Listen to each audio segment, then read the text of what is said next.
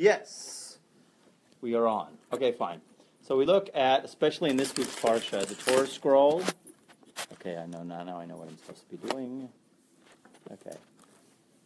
It's supposed to be like this. Okay, so now we look at the Torah scroll. Let's move it back. Okay, so the Torah scroll is a map. Okay? Mm-hmm. That usually when we look at a map, and everybody who's familiar with looking at a map looks at always the top part of the map is north. Okay. Okay? Yeah. And then that's south, and then that's west, and that's east, right? Okay? Mm-hmm. So the interesting thing is the Torah scroll is also mapped, but it's kind of different. The top part of your Torah scroll is east. Oh, wow. We're always consider and focus on the east. Okay? Because of Jerusalem? Yes, because Jerusalem were, but more than this, what I'm going to tell you right now. I'm trying to figure this thing out here. Why is it being not nice to me? Okay? Just trying to stabilize it. Okay, that's much better. Yes. All right. So the Torah scroll, we say the top part is the east, not the north. The top part is the north, like the west whole says. Okay? And then you have south. Now, and if you're looking at the Torah and the letters, the way the letters are for, so the right, that's called the south, okay, and the left is called north. Okay? And it puts a lot of things together, and I heard that that's why in Hebrew we read from right to left, because north is always considered the direction of evil and the direction of darkness. And therefore, north. You got it. So we read from right to left, because as we're reading from right to left, we're conquering or bringing light into the darkness and conquering the north. Wow. Okay? So that's why south would be considered yes chesed, north would be considered din or judgment, right? East and then west, okay? What's east, what's west? Actually, no, it goes the other way around. Really, it's not that this is good and this is evil, but just in terms of space. East, west is just, what? I've always East is the Shekhinah and west is the opposite of the Shekhinah. From the right to the left in Hebrew, I've always wondered that. Now I understand. Yeah. So really what we're doing is we're moving light into the darkness. Okay, when we do that. Okay, a lot more to discover as we go on. Yeah. But right now we're in the prayer of Elijah. Okay? Oh, wow, okay. Here we go. It's called Petach Eliyahu. Yeah, that's what you have here. We started it, but luckily all the people who were in the previous class are not here now. Okay? There's more people who are usually here, and we don't have them. He has. Thanks. You got this. You got one. Okay? We started this, but we're going to start it again because really this is an unbelievable special prayer. This is in English, of course. It's in Hebrew, and if you want, there is in the Nusach Sfard and the Sephardi sitters have it. Ashkenaz won't have it. Okay? But the Nusach Sfard and the Sephardi have this in the beginning of the Siddur prayer book, right here. Okay? After you get through all of this, right here. Pesach Eliyahu. Okay? And this original text here, this is the Aramaic. Good to practice if you want to practice Can I that. sit down here, David? Huh? Can I sit down? Here, I got a Hebrew right here. Oh, okay. Sure. Okay? Great. Do you want Hebrew? It's a little bit smaller, but it still has it. Yeah, I can sit. Thank you. Okay, so the idea really is this is an unbelievable prayer that is instituted in the beginning of the prayers, that it should be said, right? Before you pray. Before you pray, because it has a special ability to have your prayers answered. If you want your prayer answered, there you go. Like if you have your segula? prayer answers, exactly a segula, special property. Has a special property to have your prayers answered. And this is the praise of, and the original place where this is in what's a book called the Tikkunei Zohar, Rectification of the Zohar.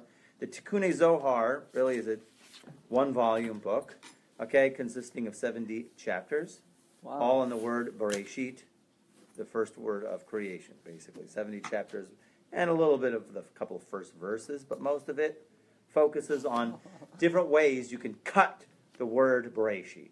70 different ways you can cut that word. In other words, if you intermingle the letters and switch the letters around, you have a different meaning or a concept. Okay, just in the one word, the first word of the Torah.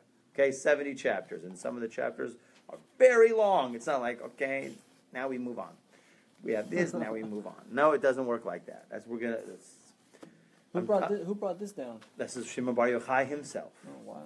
See, they say that the Zohar was written by Shimon Bar Yochai and his Chabura, his students or his companions. But this was him himself did this, as you were going to see, because he's going to. Okay? In any case, we consider the Tikkuni Zohar is called the Tamsit of the Zohar. Tamsit is like an extract. It's very concentrate. I'm working on a podcast doing this like a page a day, cool, so you can finish it in a year. That's Actually, cool, it's going to be man. more than a year. Hebrew and English?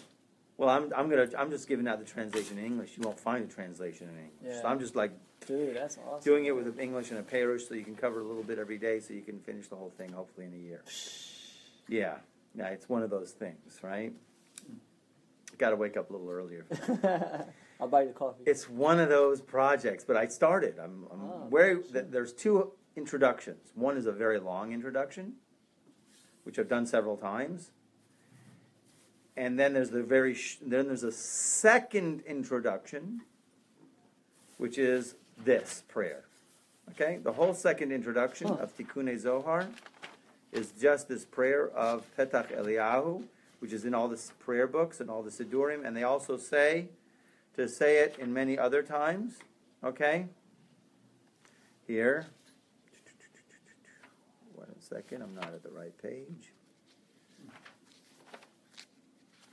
Oh, right here. Okay. Because they say also the times to say that, the great times to say this is also going to be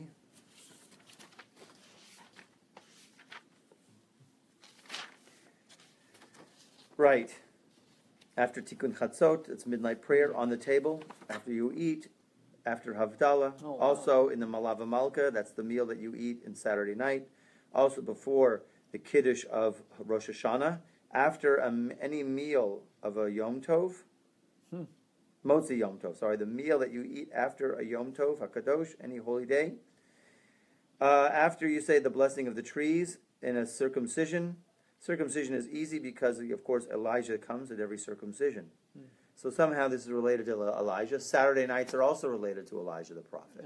How many times do they say it? 100 and, I don't know. 160 times. 160? I was going to say 50. I thought it was 120. Huh.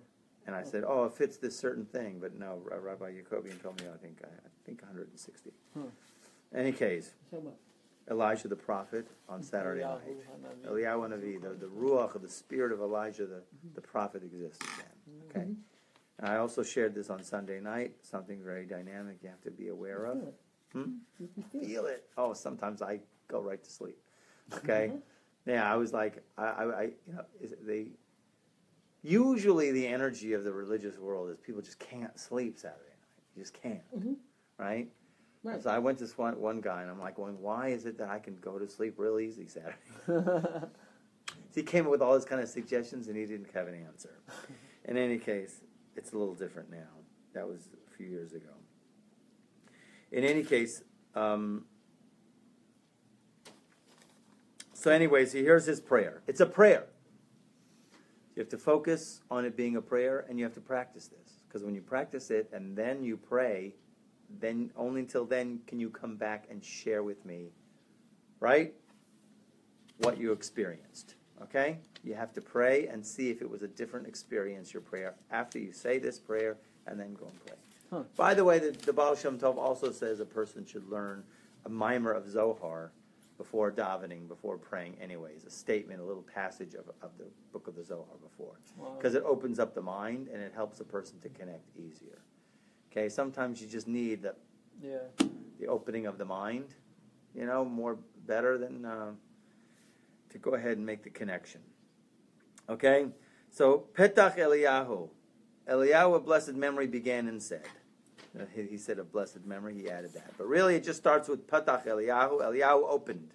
And he said, Ribon Almin, Master of the world, the Anthu Chad V'lo Hushban. You are one, and you cannot be counted. Master of the universe, you are unity that cannot be reckoned, cannot be counted. Okay? V'lo b'chushban.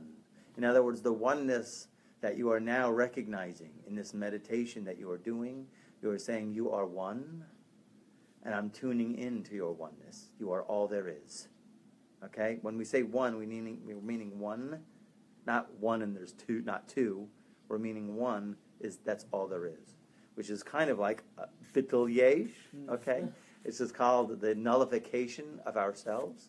That really, you have to put yourself in the space where really God is all there is. And when you put yourself in the space of God is all there is, you don't have to sit there. You can come closer, and you can have pizza. Okay? There you go. Here's this for you. This is the Petach Eliyahu. Are you familiar with that at all? The opening of Elijah the prophet? Yes. Okay, it's a special segula for that the prayers could be answered. Okay? So it says, the Anthu Chad, you are one. V'lo b'chushban. Anthu Ilal kol ilain. You are the highest of the highs. You are the stima al kol stimin. You are the hidden of all hiddens. Leis machshava tefisa ba'chlal. There is no thought that couldn't grasp you. Okay? So here's our first introduction to this prayer, is we always have to know who we are standing in front of. Okay? And when we stand in front of God, of course, we should melt anyways, our existence basically. Okay, but there's some kind of semblance of us because we are uttering a prayer. Okay? There is a recognition. There is an experience that's happening. Okay? Don't worry about that. Let them come later. Okay? But the interesting thing is, you really have to get into the space, okay, is leis tach machshava tefisa ba'klal. There's no thought that could contain you. There's no thought. And how does he say that? No thought is able to grasp you at all. No matter what thought I have, it's not you, because we can never talk about God's essence. Never. This is a better print if you want. Much darker, unless you can you handle that? Yeah, I can handle it. There is no thought. And when you just think about that and meditate that on that for a second, okay? And you say, Leis machshava tefisa ba'chlal. You say it in Hebrew and Aramaic. There's no thought that could contain you. There's no thought. You are all there is. You are one, the highest of the highs, hidden of all hidden. No thought that can contain you. So it puts you into that space, okay, where you're in front of God, and you have to realize who you're in front of. So it's amazing how we have to start off with that, because in prayer you always have to start off, who are you in front of, right? Yeah. And next, now, continuing on the prayer, Anthu da'apikas asar tikunin. You brought out 10 tikunin, 10 rectifications. 10 tikunin, he calls them a tikun, because why? Otherwise, he says here in the Perush, why do we need a tikkun? Why does he call the 10 sfirot, the 10 illuminations, in the name of tikkunin? Is because that's how, there's no other way that the worlds could exist. It enables the worlds to exist. These 10 concepts, or what we'll call 10 insights. And we call them 10 sfirot, because their sfira is the lashon of sapir, or the lashon of a language of illumination. They illuminate. Okay? So I look at it as an insight. 10 insights. And really there is. Behind all the words, there's something deep that your soul, your neshama, has to really grasp. Okay? And it comes, these 10 insights, they have many forms, because they're so deep that actually, really, there's really no, we say that in their essence, they're so beyond even our grasping. Okay? But in any case, God will there to be 10 steps, 10 concepts. It's not one big concept. Well, it is, as we're going to see. But really, for us, because we're limited, we're coming from a limited place, we need 10. Okay? So he says, so Elijah's Antu da Pikas Asar Tikunin, you brought out 10 tikunin, 10 rectifications, and you call them the 10 sfirot, or the 10 illuminations. Okay? 10 levels, he says it 10 levels, and we refer to them as the 10 sfirot. Okay?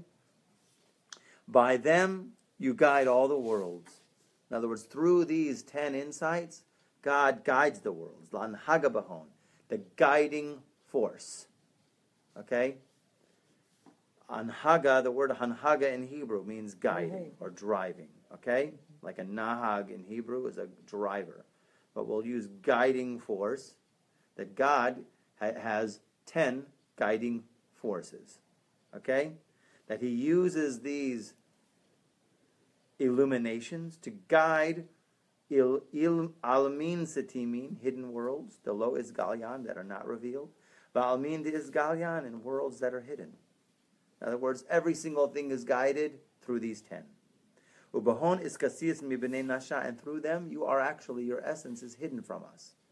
In other words, it enables us to start to grasp you. Every single thing is going to be through these 10 sfirot. You have to become familiar with them.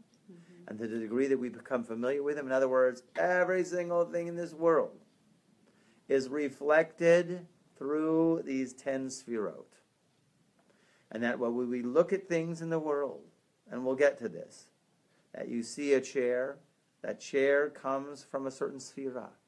And when you feel a certain emotion, that emotion comes from a sphira.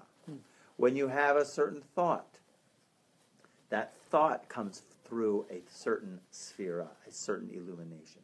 And the person, when we develop ourselves to connect to that illumination, to that concept, right? So then we can understand God's driving force in the world, and then we peel off the mask of matter. In other words, we are able then to release ourselves from the grip of the physical world and enter into a more spiritual perception of everything. You have to accustom yourself to even be in the physical world and yet see things, what's deeper, to see the spiritual aspect of every single thing in the physical world, and then you become an enlightened individual. But you have to know the map. You have to know the path. You have to know. And here you have we have Baruch Hashem, we have Elijah the prophet saying, here's the map. 10 concepts. He guides everything through these 10. Every single thing in existence has to hook up to one of these 10. When you're hooked up and you know which one of the 10, so then you have released, you are in the process of releasing yourself from the influence of the physical realm, and you are now a more enlightened individual. Okay? You don't get so freaked out when things happen. Okay? Emunah! Okay? Yeah. Let me ask you a stupid question. No such thing. I don't think there's anything such thing as Well, this. everything comes from the 10. How about the evil inclination? Does that come, is that something away? No, if you look at the first chapter of the Book of Formation.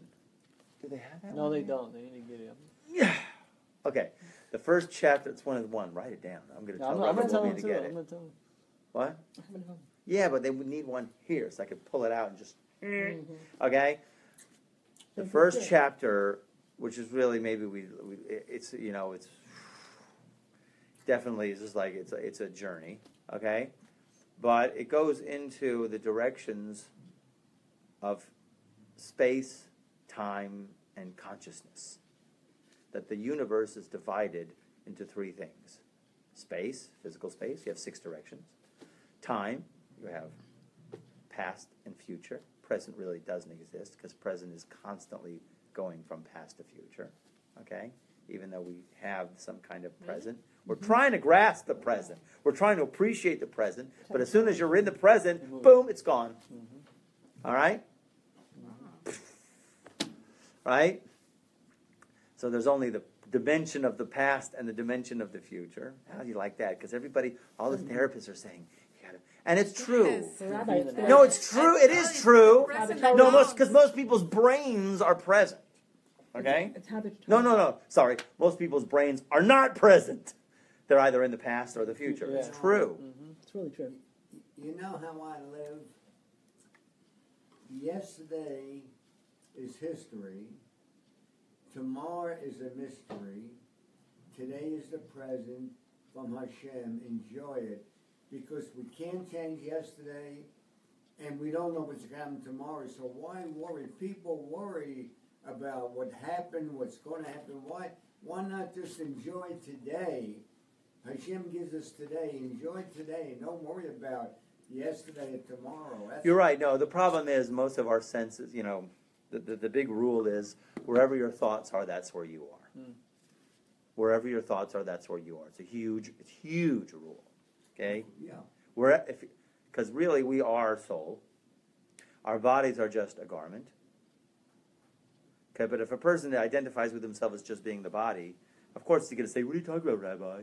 I'm sitting here in Houston, But if your mind is in the Galleria, that's where you are, because really our essence is our soul. And your thoughts more stick with your soul because it's the lightest garment around your soul. Okay? So if your thoughts are in the Galleria or Walmart or wherever, even though your physical body is here, you're really over there. Okay? You're not really here. You're not really present. Yeah, so the idea is, where do people go with their minds? People ask the question in psychology, who do you want to be? Who are you really? Right? Or what do you want to do? And then the third question is, where do you want to go? Right now. Where do you want to be? Where do you want to be right now? Right? Because wherever your thoughts are, that is where you are. Okay? Where do you want to be right here now? You're right. We only have the present, and it is a gift. Pesach. What? And we're thinking the woman now Pesach. Oh yeah, women, they're already on the scrubbing. They're thinking about that stove, or who can they get to scrub the stove, and how to get out of it, or how to get out of Passover, right? So in any case, okay, so you're right. Most people's brains are not present, right? In other words, if they're sitting in front of people, either if they're not on their cell phone or somewhere else. But, all I'm telling you is in the Sefirot aspect, I don't really see it. Okay? Maybe it's in between the two Sefirot, which are the past and the future. Okay? Chachma and Bina. What you don't see, the present? I didn't see it in the chapter. I didn't see it in chapter 1 of Sefer Yetzirah. I didn't see it. It could be I haven't gone over it in a while. But anyways, no. I'm just going on the 3 dimensions. We're cutting space. We're cutting reality into 3 sections. Space, time, and consciousness. Nefesh. Consciousness is 2 ways. Good or evil. Because you're asked the question, right? Where does evil fit in? So Malchut, in the direction of the Sefirot, Malchut, the lowest of the 10, is the direction of evil. Because it has a very huge potential for evil. Because Malchut, the last of the Sefirot, is the pleasure principle. It's how we take in pleasure and our intentions when we take in pleasure. And that really is that's the game ball. That's the Shechina. That's where we score. Not everything else. Everything else is just a help for that. It's like a person will think, should I or shouldn't I?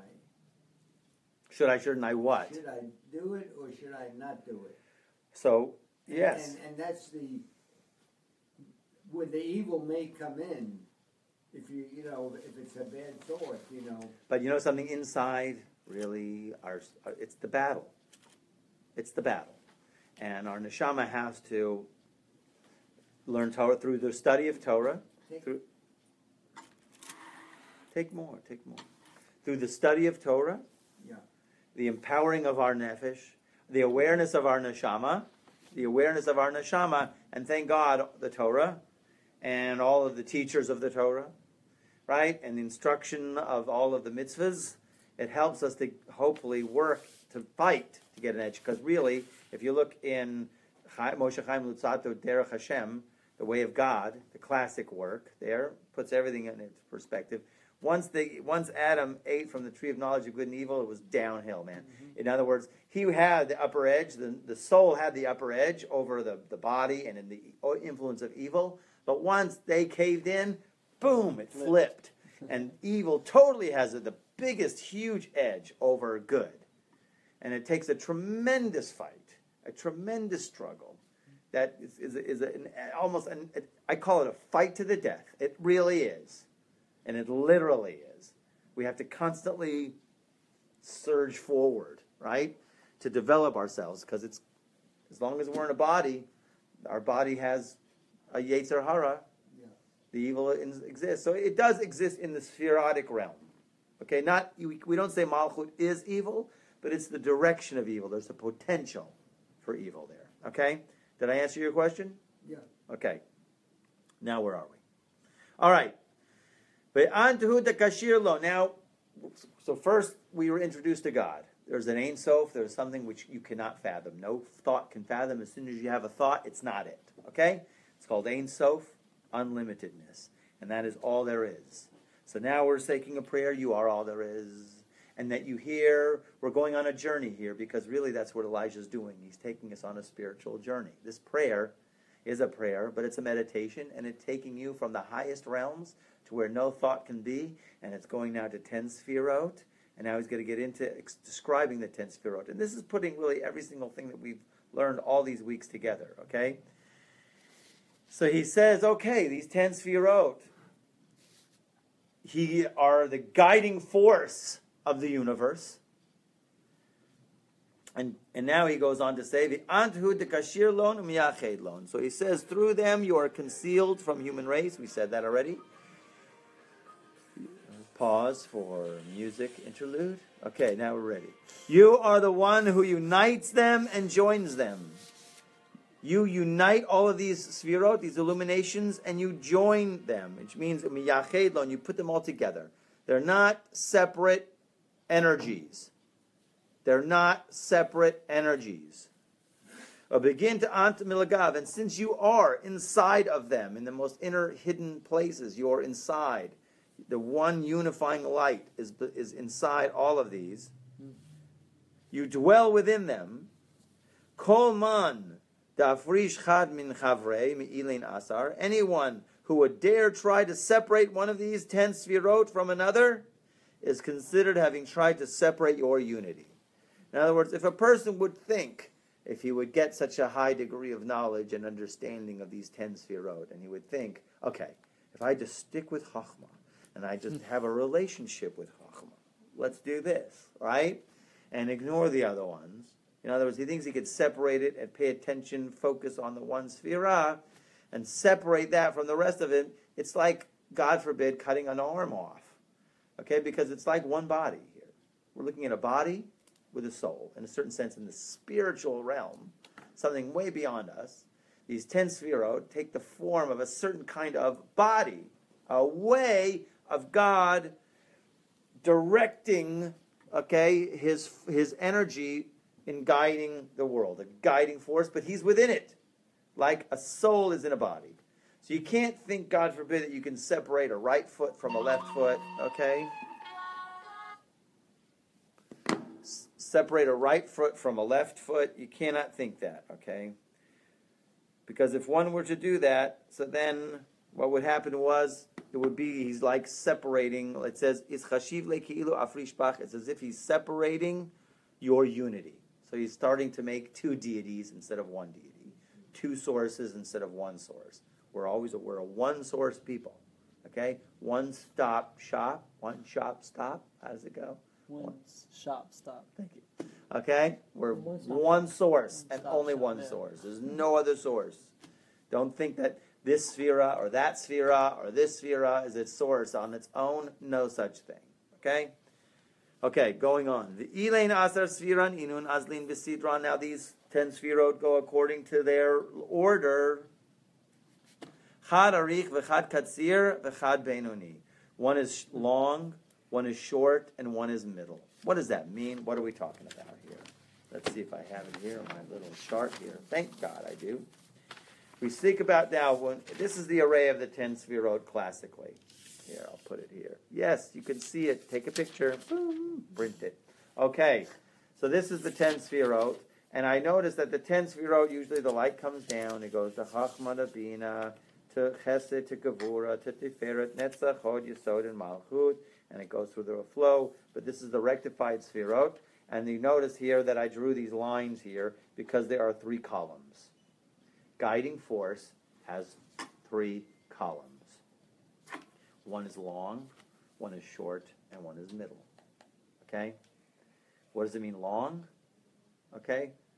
So we go to Pirkei Avot. Chapters of the Fathers, first chapter, second Mishnah. First chapter, second Mishnah. Shimon HaTzadik was the remnant of the men of the Great Assembly, and he said the world stands on 3 things. What are they? Prayer. Yes. Chesed. Yes. And one more? Gevura. What? No, Acts Avodah of is kindness. what? Acts of kindness.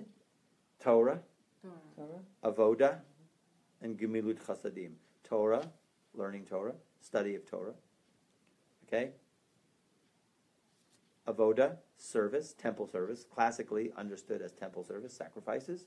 We don't have that anymore. Yeah, that was So now we have prayer. That's called Avoda. Avoda Shibalev, work of the heart. And then there is acts of loving kindness. These are the 3 pillars. So when he said that, and you're reading it in Pirkei Avos, and it's really nice, and it's cool, and it's like, yeah, okay, cool. I can dig that. But he's got a source for it. It's this! Okay? The ultimate source is this. These are the 3 columns. The question is which one goes to which. Okay?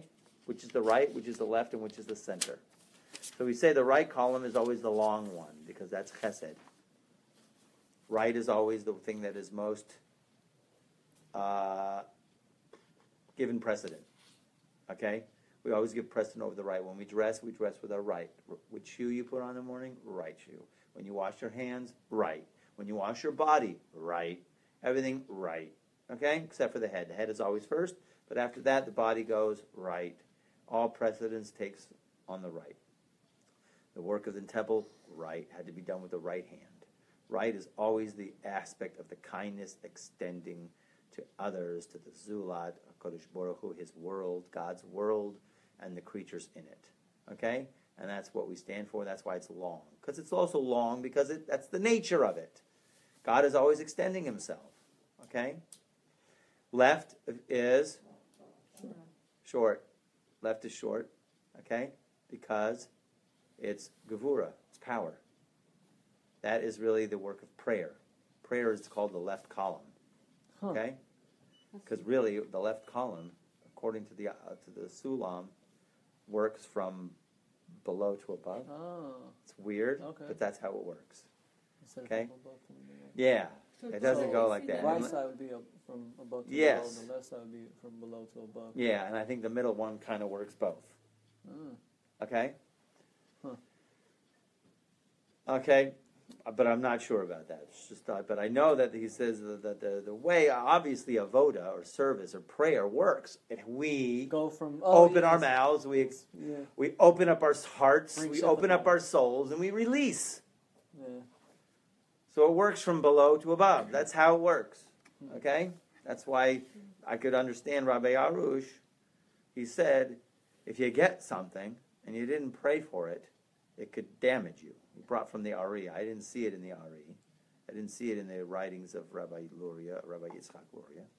But he says if you didn't pray for it and you get it, it could actually damage you. It's not good for you.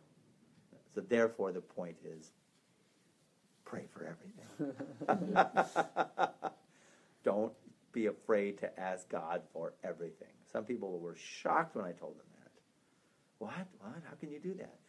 I need a pen in the house? Yes. God, please, I need a pen. Right? My kingdom for a pen. Right? Whatever. You have to pray for every single thing all the time. God wants that connection. Like, you have no idea. For the smallest things, you have to ask God for. So definitely you pray for everything. Everything. That's why you need an hour a day. He right? doesn't do justice. Rabbi Arush says sometimes you just get, you got to do 6 hours a day. You know, go out and pray for 6 hours, right? To the field, right? Hopefully the mosquitoes won't eat you alive in Texas, okay? In any case, pray for everything, okay? That's the left column. That's called short. Because really also short is gevura, it's power, okay? Kindness is, oh, just give it to him.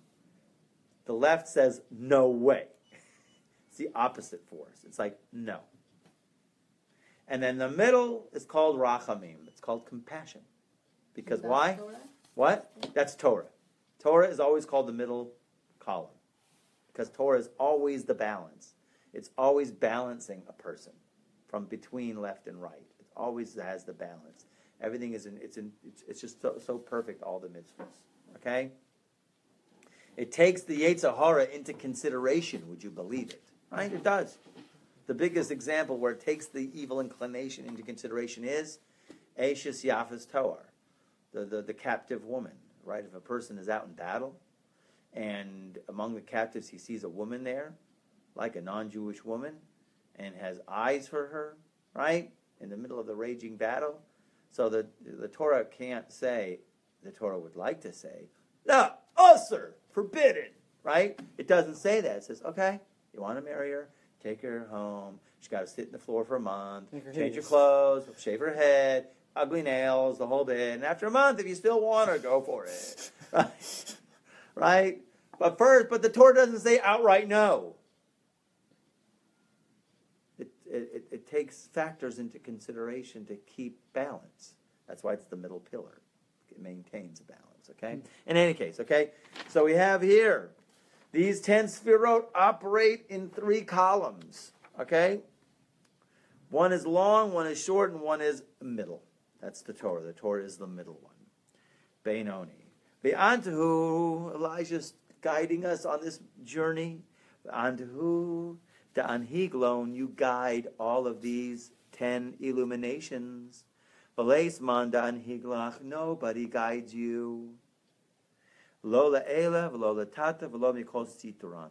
In other words, you're not bound by the influence. Once you created these garments, so to speak, these 10 sfirot, these illuminations, and you're dressing in them, so to speak, your soul, your neshama, you're not bound by any of them. Still, you're so way beyond. Okay? Don't think that God forbid, is bound by these 10 sfirot once he has dressed himself in it, so to speak. Okay? He's still beyond it. Okay? Going on, levushin tekinas lon. Now he's going different, because every single thing that Elijah was focusing on was called what? The world of Atzilut. That we're right in the Kabbalistic doctrine. We know that we have 4 worlds, the highest to the lowest. Atzilut is called nearness. Then you have Bria, Yetzira. Here, I'll do this for those people there. And Asiya. This means nearness or emanation. This means creation. This means formation. And this means making. We're way down here. Okay. Everything from the Sfirot comes from here. Okay? Way up here, man. And these spheres are so bright. We can't even handle it. It's way beyond us. Okay? Because we're talking in like the realm of absolute unity. Okay? So God has to fix garments. And these are considered to be the garments of this. Shades. Sometimes the sun is so bright. You walk out there without sunglasses, and it's reflecting off here, reflecting off everywhere. It's painful. You need to shade it, right? So he's got shade. So he calls them levushin. These are called garments. You have fixed garments for them. To be naihu, from them, parchim yishmasim livnei anasha. From the garments comes out the neshamas to people. So if you want to know, where do my garments come? Where does my soul come from? It's garment material. You come from the cosmic goodwill. The cosmic goodwill. What are you talking about, Rabbi? Saks Fifth Avenue. Okay. This is Saks. Okay. Walmart. Goodwill. Okay. Or Macy's. Saks, Macy's, and JCPenney. Okay? So, K&G. Okay. So in any case, okay.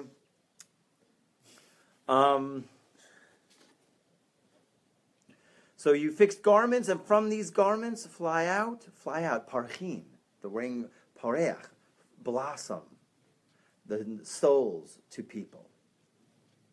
But kama gufin tikinas. Now, those are just garments. You fixed a number of bodies. Kama gufin tikinas. You fixed bodies for these 10 sfirot. Okay? What are these bodies? V'it kariu gufa legabe luvishim timiskasyan alehum. So now these bodies are said to be what we call spiritual vessels. And then once again, they act as something that reduces the light. So here I'm just telling you now, and we're going to,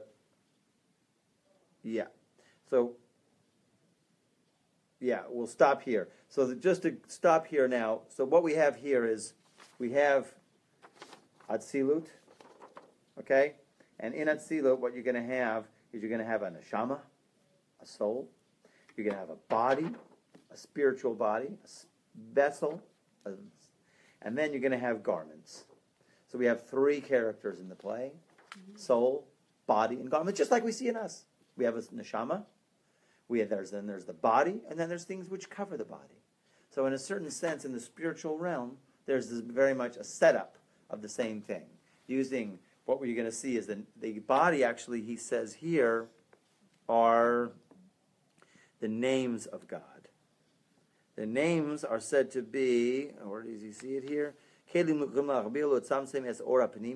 They reduce, they filter out the inner light of the 10 sfirot.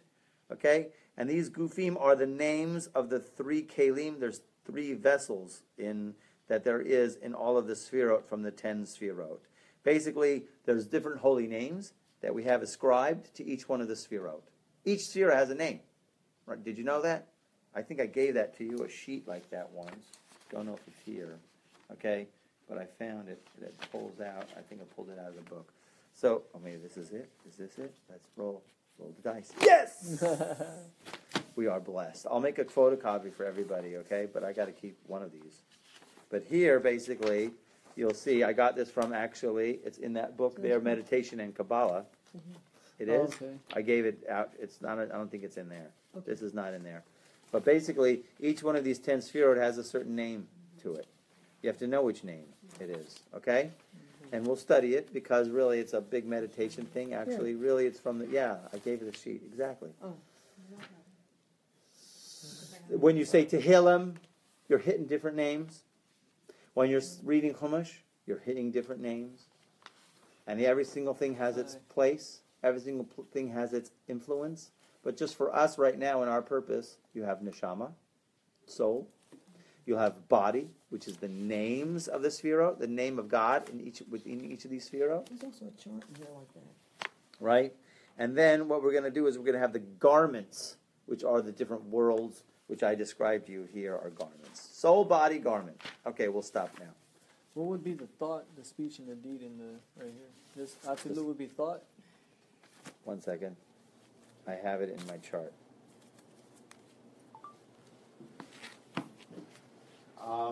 You have... Oh, you want me to go off alive? Yeah, go off the line.